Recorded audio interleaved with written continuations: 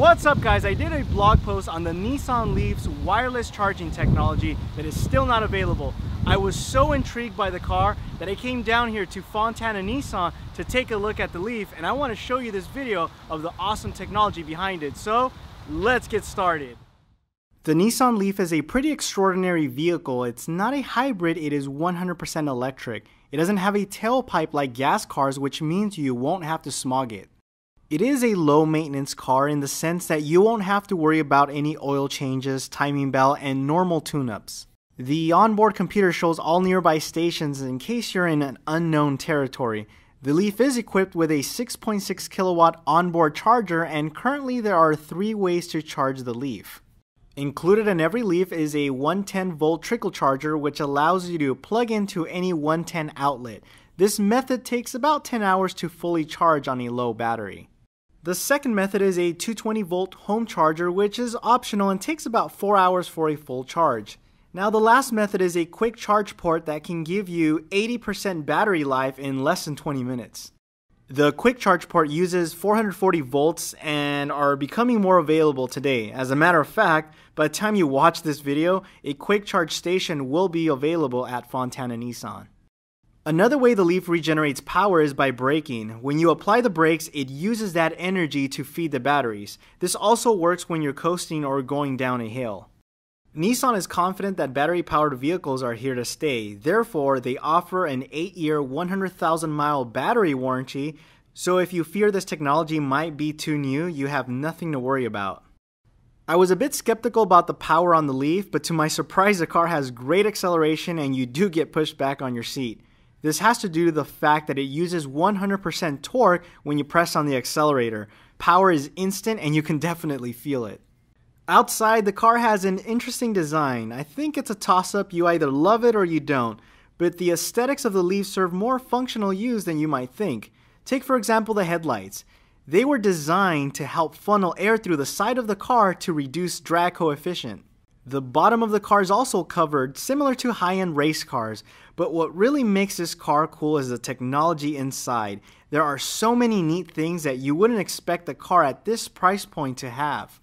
Take for example the onboard computer. This isn't just a GPS unit with radio functionality. You are able to program the car to charge at specific times. So say your electricity is cheaper at night, you can have the car automatically start charging, let's say at 1 o'clock in the morning. You can also set timers for the air conditioning or heating unit to turn on at specific times without using the onboard battery. So say you leave at work at 7 a.m., you can have the car cool or heat before you leave so that when you unplug, the car is at the desired temperature but still at 100% battery. You can set these for every day and different times. But if that wasn't enough, Nissan has a phone app that allows you to control the climate anywhere you are.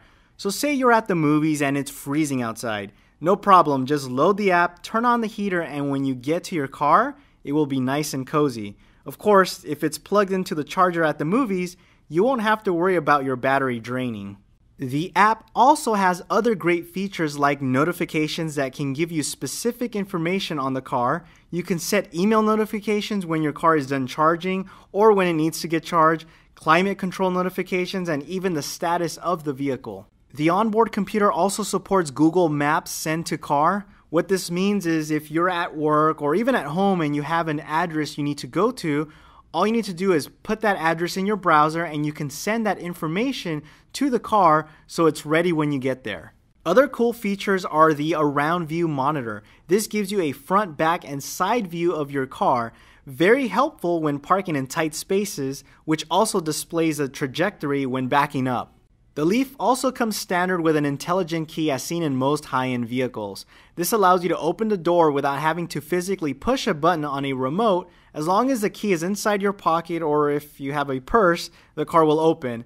Push to start is also a standard feature. You can also get a Leaf with a Bose audio system, which sounds really good and is energy efficient. Heated leather seats front and rear is also a nice upgrade. On the outside, the Leaf is equipped with front LED headlights to use less energy, of course, and the rear spoiler is a solar panel, which charges a 12-volt battery to keep all of the accessories running without depleting your main battery. Overall, the Nissan Leaf is an amazing car at an affordable price point. At the time of filming this, you can actually lease a Leaf for $135 a month. I can tell you I spend way more money on gas each month. The only caveat is the limited miles you get per charge. However, if you drive short distances or live in an area that has many charging stations, this can bring in lots of savings and help the planet a bit more. I think we will start to see more electric cars on the road, which will help build a better infrastructure for these type of vehicles. It's exciting to see what the future brings. So part of owning a Leaf is that you are eligible for a $7,500 federal tax credit and also $2,500 state rebate. But the best part about it is that you are able to use the carpool lane. I hope you guys enjoyed this video. I want to thank Fontana Nissan for allowing me to come to their dealership and film the Nissan Leaf.